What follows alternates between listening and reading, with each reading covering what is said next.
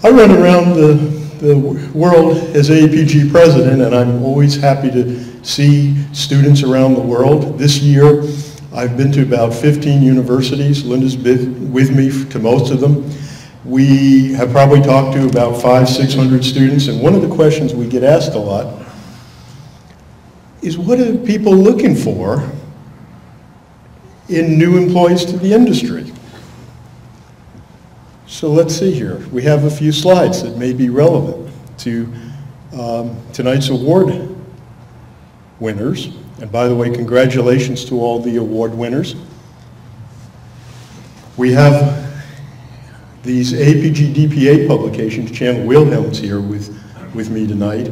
We worked on this publication, and if you're a student or one of the advisors and you haven't gotten one of these books, we have a few left because we wanted you to have them. They have some incredible stories about men and women in the energy profession. So one of the things that we hear that companies and corporations and vice presidents and hiring people are looking for are not just young professionals who understand the foundations of geology, who understand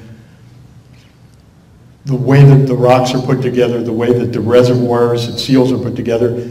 They want people who can communicate. They want people who can manage large amounts of data, because as we all know, that's even more important these days. But you know what's really amazing to me is they want critical thinkers.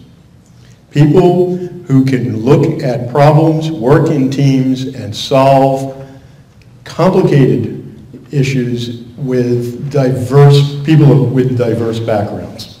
And so that's the topic of discovery thinking. Let's talk about some of the incredible lessons that we can learn. Now this is a hand-drawn map that will be drafted, I promise. But what I do want to share is that for me, the adventure that John Tubb referenced all started with a single AAPG event here in 1997. I'm wiggling the arrow. This is an event at the Dallas AAPG. It was put together by our current AAPG Foundation chair, Jim Gibbs, and it featured a panel on wildcatting. And I sat in the front row with Linda. We took 10 pages of notes, and it changed my life. And it's wonderful when events do that. And on this axis are years. So from 1997 to today, at around 2018, there's over 21 years represented on the x-axis. On the y-axis are events. So when I became president of HGS in 2000, I wanted to try something similar to the AAPG panel and get some of the great oil and gas finders to tell us how they did it. And so we came up with a program called HGS Legends. And I have to tell you, if you wanted to pack the house back in those days, and today as well, just get a talk on a big discovery. But if you really want to understand the thought processes, have someone or a team who made the discovery tell you about how they did it and how they overcame challenges.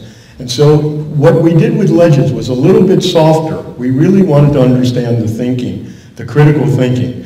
And we weren't sure if it was going to work. To be honest with you, it was a new thing. Well, we had 550 at the first one and 550 at the second one, and after that we were off and running. And so today, due to the good work of many individuals in this room, and including our John Tubb, who is our current chair, we have had 10 events. These are each events, and hopefully they'll continue many more. As John mentioned, there was a jump over here. As I saw that things were going, there was a lot of interest in dinner meetings to talk about discoveries. I thought, well, why not take this to the AAPG annual convention, which we did. And when we did, we started noticing that the audience was packed. So we had a series of conferences at the annual meeting, and then in 2012, at the international meeting for AAPG. And what you notice is that the events are starting to stack up in a somewhat hyperbolic way here.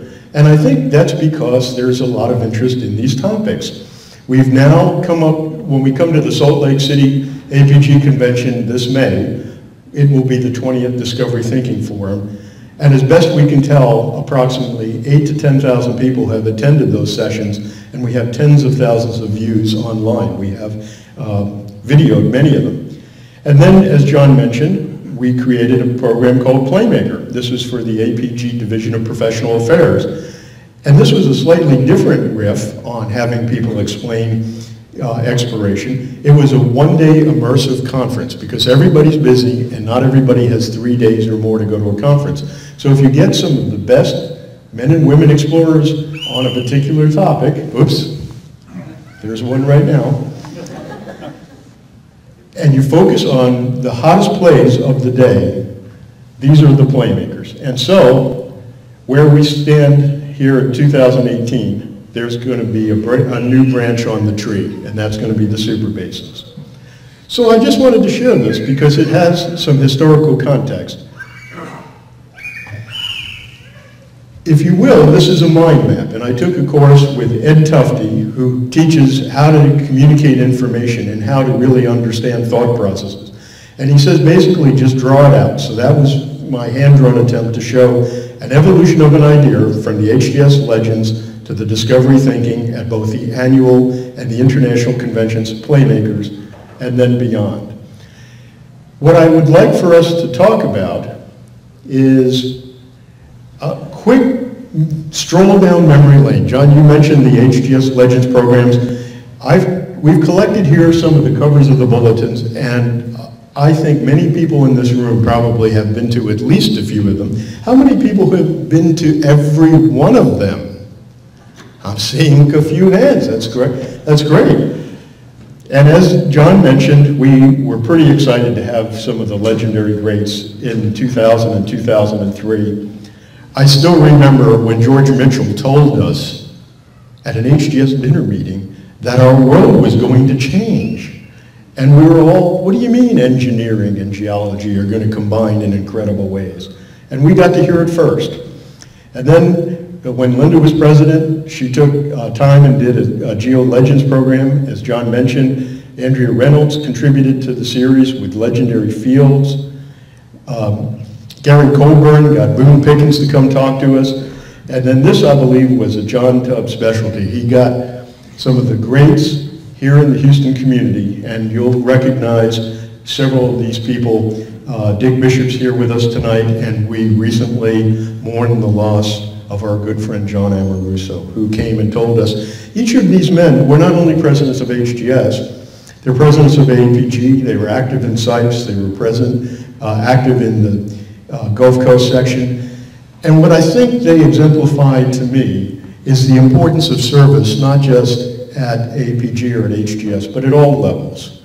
And I think that's very critical because that way you understand all of the different societies. And then John, you and I had a chance to work together. I think it was one of our first times we worked together. We put together the Unconventional Wildcatters. That was a lot of fun in 2012. And then the Legends of Sedimentology, my goodness, that was quite fun. And then the Legends of the Imperial Barrel Award, and I believe Mary Broussard stood in for Brian Locke that evening.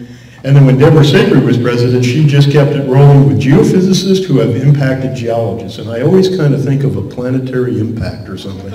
I was wondering on the choice of verb, but anyway, it was a great evening, and you can see the speakers there. So that's the background. So you've seen kind of the context. The basic concepts is what can we learn from discoverers? Because most of what we do in the energy business is about analog exploration. And so now we're jumping over to the main body of the talk, which is discovery thinking. And so for those series of 20 forums, the first and foremost one begins with Marlon Downey, and you couldn't do any better than Marlon's great quotes. And for those who are entering the industry, remember this: geology is a science, but exploration is a business, my friends. And because, as Marlon reminds us, history is valuable, additive to personal experience, we need to study those who have come before.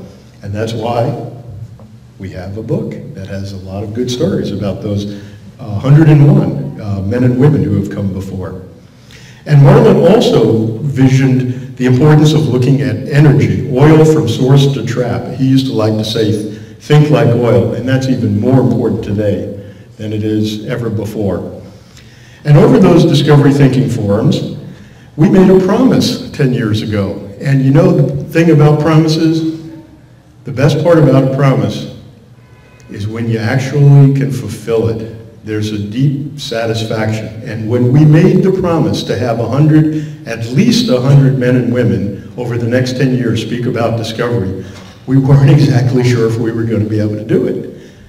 But we gave it a shot. We brought a lot of talented people together, and we've now had over 115 speakers and co-authors present at these Discovery Thinking forums. I had a lot of talented co-chairs, helped me organize it, Paul Weimer and Ed Dolly, and about 5 or 10 other people have contributed to organize these programs. And I like this photo montage, another thing I learned from Ed Tufte. So I'd like to feature a few vignettes, and you can't go wrong with John Amoruso. And when John gave his Discovery Thinking talk, I love this. He showed how Amoruso Field was found. And you know, what is the critical thinking? And I talked with him a few weeks ago before he passed away, and he reminded me. We talked about the story, and I confirmed it. So if you look at the Cotton Valley Shelf Edge here in East Texas, you notice that there's a couple of notches here. And what John realized, this is the critical insight for him, was that there were feeder channels up on the shelf that were focusing clastic sediments down the channel and using classic Rufus LeBlanc, water only goes one way, generally, downhill. And John surmised that turbidites might be found down dip of those feeder channels in this area shown in yellow. And with very little seismic, in fact, I don't think seismic was really even a part of the discovery. You can now see where the Amoruso Field in pink was to be found. It was a major insight, and I can tell you, and many of you in the audience may have seen similar situations. I know doing consulting work, Lynn and I have seen instances overseas where shelf edges have notches, and there are some incredible undrilled seismic amplitudes down on the flanks, on the slopes, and potentially turbidites. So file that one away. You may see similar situations. Another great study worth making is, we all know that the Permian Basin is extremely active these days. And Jim Henry gave us a talk on the beginning of the Permian Basin. And we'll just go through here of a couple slides, the evolution of how it all came to be. So in the beginning, there were Sprayberry wells, which this is a cross-section showing the Center Basin platform and the debris and deposits of the Wolfcamp. In the beginning, there were wells that didn't touch the Wolfcamp. They went to the Sprayberry above, and a few wells went down into the Wolfcamp and got surprisingly good results, mostly close to the shelf edge where there was coarse-grained detritus. And as the Wolfcamp play evolved in the Midland Basin, as we understand the story, wells were stepping out into more distal facies of the Wolfcamp until the rock became so difficult, it wasn't really conventional anymore, that it required horizontal drilling and, of course, the hydraulic fracturing and the various stages that took off in the basinal Wolfcamp play in the Midland Basin. And if you look at the schematics, it kind of looked like this. Here's 1950s to 70s. So there was a Sprayberry play. Then in early 2000, there was a deepening of the Sprayberry to the Wolfcamp, but largely hugging the shelf in the conventional large detritus.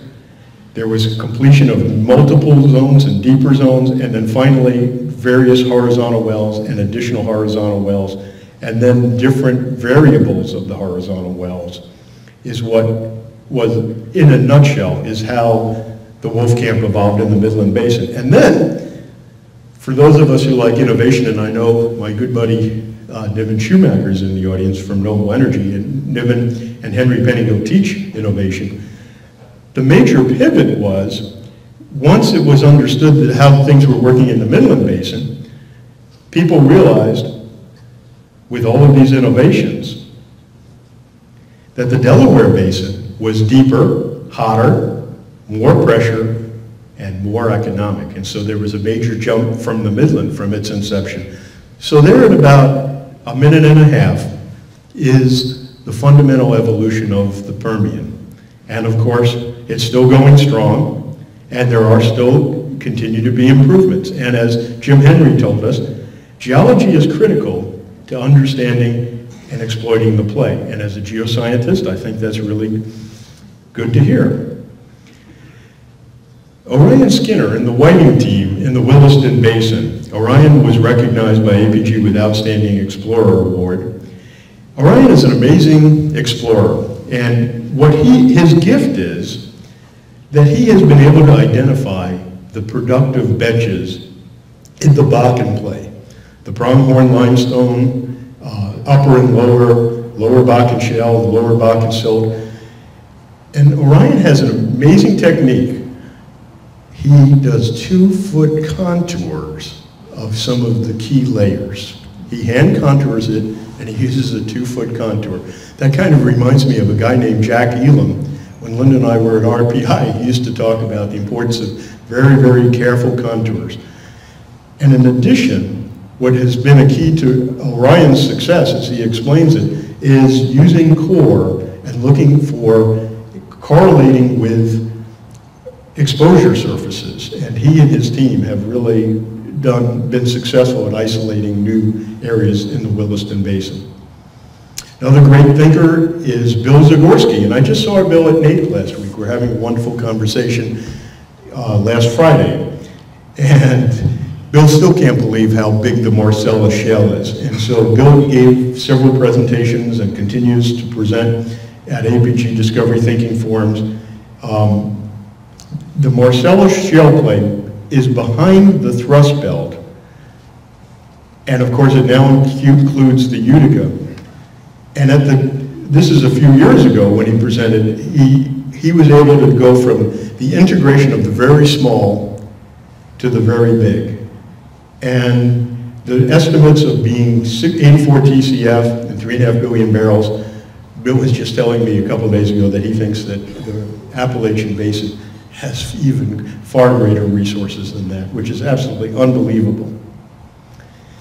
Another case of discovery thinking is using seismic. So some of you may know the story about Lundin's discoveries in the North Sea. And there's two parts to this story. Every good story has a twist. So the first story is Lundin drilled below the chalk into a very high gamma ray rock. Had they not cored it, they probably would have thought it was shale because it had extremely high gamma ray. The logs were at 40% shale, and of course what it was a radioactive sandstone with Darcy quality rock. So that was mind blower number one. Mind blower number two, which probably was why the discovery was made, is there is a major basement high in the North Sea, and this has happened around the world. I bet a lot of people in the audience can think of cases where this has happened, and I know of at least another case on my own, where early wells are drilled on the crest of a basement high, finding little or no sediment. It's the case of the bald high syndrome. And what Lundin was able to do with really high quality seismic was they were able to find these half grabens on the flanks of the big that were filled with this incredible reservoir rock, source rocks and reservoir rock, the kind of reservoir that I just showed you.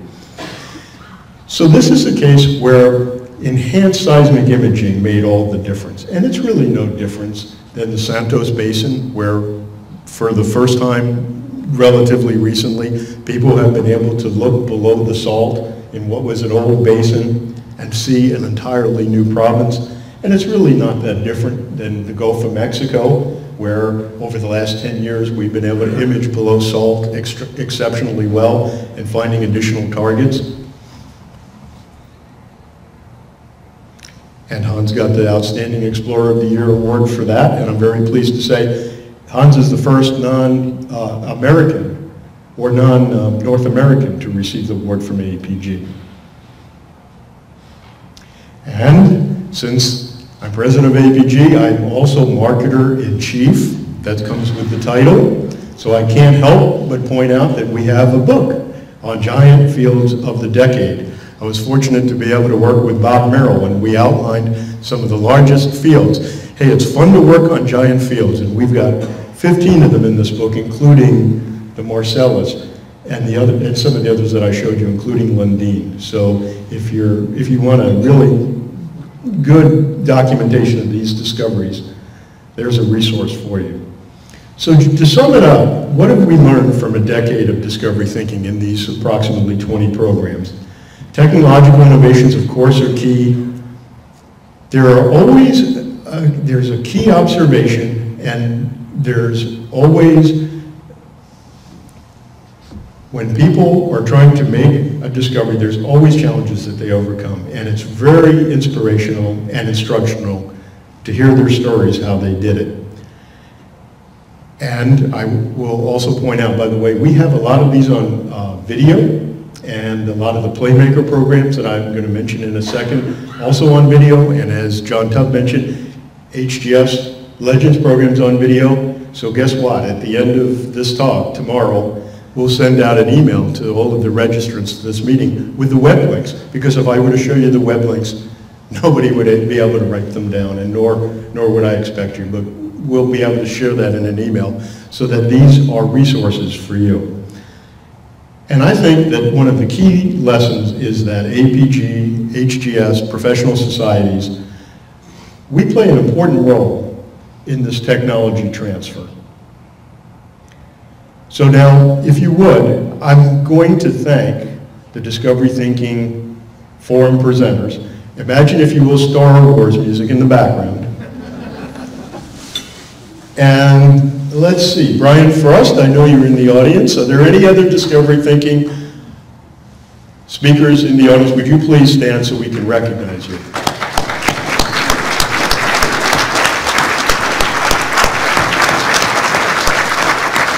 Thank you, Brian. So a quick two-step over to Playmakers. This is just an FYI section. Last February, we had the good fortune to have a Playmaker in Midland, and the audience was packed. Their presentations are all on the web, and they'll be included in the link that I mentioned. And we also had a program in May in Oklahoma City, and there's absolutely some fantastic talks on the scoop and the stack. And Chandler, I see you have a talk there. And one of the things, this came out of conversations with Chandler and others, and Bill DeMiss, my colleague, for a paper we gave, the industry is not standing still.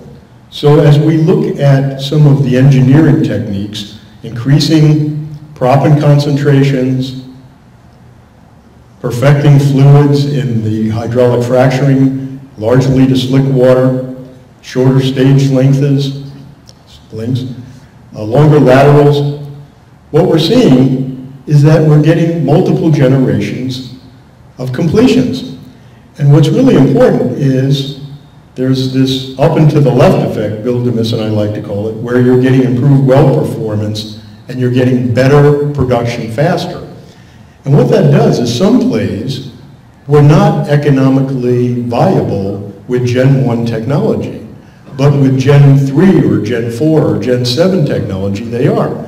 And one of the great plays is the Haynesville, which is having a boom experience at this moment. And Chandler and I were talking about it, and lo and behold, there is an effort afoot, April 26th, to have a talk on Haynesville and re-emerging shale plays of the Gulf Coast. And that's being chaired by Bill DeMiss and Tom Bowman. So I wanted to make you aware of that opportunity. It'll be at the Marathon Building, and it will be hosted by DPA and AAPG.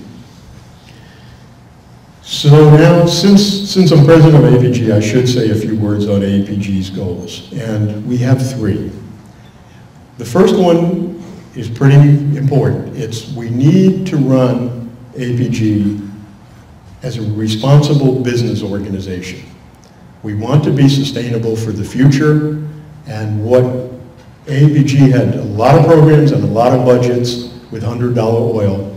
and we have to be sustainable for the long term. So over the last couple of years, we've prioritized programs looking for the things that make the biggest impact, that are good net revenue generators, and we've also looked at ways not just to save costs, but to make money and to find strategic alliances so that we can work in a more effective business setting. Number two is member engagement. We need to retain and recruit our members as much as possible. We know that industry is contracting. There's 30 to 45% less people over the last 7 years in the industry. Those are numbers that we have from talking in industry. So it's not surprising that AAPG has about 30,000 members now, where we've had over 40,000 in the past. But one thing we've noticed is that even though we may have 30,000 members, we have 70,000 people who use our products and services. So we have a bigger customer clientele. And so we're mindful of that because that enables us to address these customers so that we can provide better services and value to our members.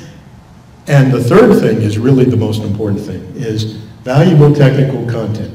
Professional energy events, publications, things that the men and women oil and gas finders can use to do a better job to deliver on their promises to their customers. And so with that imperative to be relevant and realizing that we're into an energy renaissance, this is the backdrop for the Global Super Basins Conference, which is the upscale. Previously, we've talked about individual discoveries. Then we talked about playmakers, which are individual plays. Well, now we're talking about basins and the importance of thinking holistically. So you can see the Permian Basin highlighted in green. Let's see if I can point these out. You can see the Anadarko Basin, the Gulf of Mexico. By the way, congratulations. We all of us who live in Houston live in a super basin. The Appalachians is a super basin. So is Williston, West Canada, Alaska, and I'll define a super basin in just a minute. And of course, there are some super basins down in South America, Europe, Africa, Middle East, and you can see Southeast Asia. Of the top 25 super basins, IHS is one of the thought leaders, has done a series of exercises of a potential 860 billion barrels of oil, not in new basins, but in existing basins using revised technology, hydraulic fracturing and enhanced seismic imaging being two of the main ones. A super basin has got 5 million barrels equivalent produced, more than 5 billion left, many source rocks, multiple petroleum systems, an assemblage of various plays, various pays, but most importantly, infrastructure and established service sectors. And I love this, Permian. So if you look at the peak production, these are years on the X, and this is the peak production in barrels, in million barrels for the Permian Basin. You can see the heyday was in the 1970s, and it was a long, steady decline when I worked the Permian seriously in the 80s and 90s.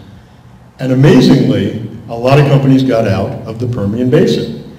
And starting in about 2005 and 2006, as Dick Stoneburner talks about, it all changed with hydraulic fracturing.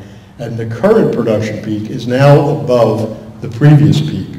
And I think this is true for at least a handful of other basins. I was talking with Bill Zagorski, and he believes it's true for the Appalachians, as is, I believe it's for the Williston and several other basins. This is amazing. And so for the peak oil discussion, we have a double peak. And when you think about that, peak oil is an expression of the oil that people believe exists with the existing technology at that time and place. So the fact that we have a second peak tells us that the total petroleum system was not conceptually understood at the time. And so that's why we think there's a lot remaining in these super basins. And to just go through a couple quick, when you're a geologist, if you have a map and a cross-section, you could generally get pretty far. So I would just like to show you a couple of characterizing for the West Texas and for the Gulf of Mexico super basins. So these are some illustrations, courtesy of my good buddy Tom Ewing.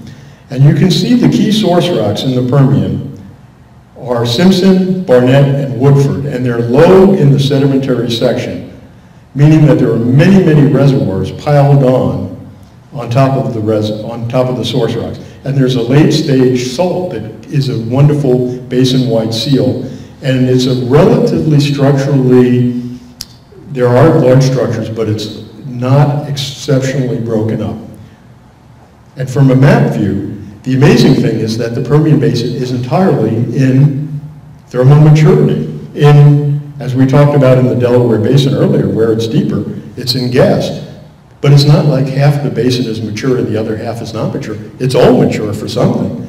So those two combinations, the source rocks thick in the sedimentary section and the thermal maturity, is what makes the Permian special. And if we compare it, the Permian on the left and the Gulf of Mexico on the right, and these are of course schematic cartoons, the source rocks in the Gulf Coast are fairly deep in the section, Jurassic and Cretaceous, and then as you can see, there is salt, so there is salt capping part of it, but the Gulf Coast is a lot more complexly deformed than the Permian Basin. It does not have a shallow regional seal, and it has a lot of leakiness, but the good news is it has an awfully powerful multiplicity of source rocks. So it overcomes the leakiness. So we've just contrasted two super basins. And when you do that, it's important because you can begin to understand the history, the current potential of a basin, and what the future might be. So the concept is, with 25 onshore super basins, we would like, the purpose of the APG conference that John mentioned in March 27th is to look at as many of those super basins as we can to compare and contrast so that we can understand their geological architecture and so that we can share best practices, what's working, what's not working from some of the North American analogs, and look for some new places where energy can go. Because the APG strategy is go where the energy is. And geoscience adds incremental value. So here's the conference. I can't resist, I have to show it. And one of the other things we want to share with APG members and all geoscientists is, yes, we're going to video that conference, so that we'll be rebroadcasting so that people can benefit from it. And yes, we are going to institute a series of papers for the bulletin. Imagine if we had, for the top 25 energy-rich basins in the world, a landmark paper in the bulletin, just like Scott Montgomery used to do.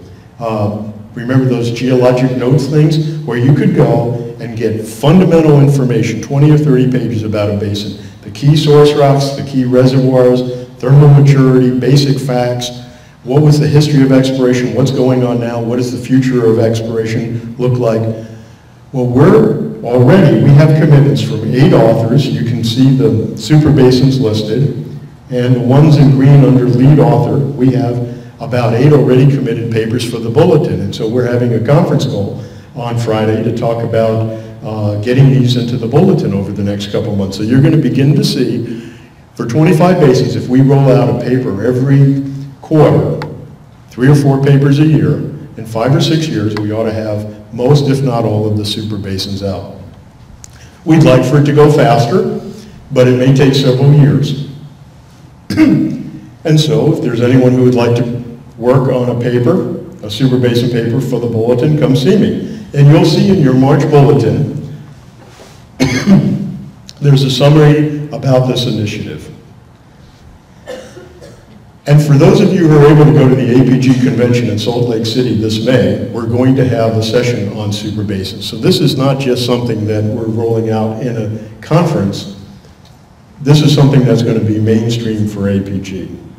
And we'll have Tom Ewing, and we'll have Saudi Arabia, and Scott Tinker, you can be sure, has a lot of thoughts on this. And so this is pretty much the final slide. What struck me when I got to thinking about 2018 and the super basins, which is our new initiative, as you may have already guessed, Marlon Downey's one of my heroes. We got to know him when I worked at Shell, and he worked at Pectin. He's been a friend of the family for many, many years. In 2000, when Marlon Downey was president of AAPG, he had a global imperative. There was a special conference in San Diego. Was anybody able to attend that? I know of not many. I was not, and it produced a memoir, AAPG Memoir 74, and I've recently studied that memoir. So the conference was in 2000, where are we going to go for energy for the next century? And the answer is everywhere else but where we've been. So the conference was focused on frontier basin, going to new places. There was very little on going back to old basins. Well, here we are in 2018, and think how different the focus of the super basin conferences. We're going back to the richest petroleum basins because we can, because they have infrastructure. And the benefits are, as we all know, frontier plays are great, but there are a lot of advantages to taking advantage of the infrastructure. And so the future energy mix is going to be both. When people ask, are we going to focus on short cycle super basin resources? Are we going to focus on frontier long cycle, things like have recently been announced? Maybe something will happen with the OCS, we're still waiting to see. But there are plenty of deep water sedimentary packages, exciting sedimentary packages that are offshore, but they take longer to get to, 5, 10, 15 years. So which is it, short cycle or long cycle? And the answer is both.